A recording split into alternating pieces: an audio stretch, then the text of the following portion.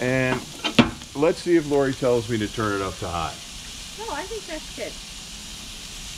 Yeah, no, that's looking good. Boy, those are... Okay, Lori.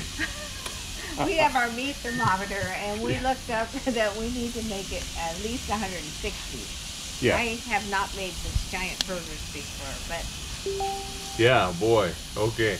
I hope they don't shrink up. Bill wanted to make sure they fit the bun. Absolutely. To me, when you make a hamburger and you put it on the bun and there's a lot of extra bun, Yeah. I don't care for that. And oftentimes I don't This even is a use nice a bun. brioche bun. Oh, a So brioche put it bun. together. Okay. All right. Well, this is cooking good. I don't know. I'm not necessarily keeping track of the time. So I guess we're kind of cooking mini meatloaves, huh?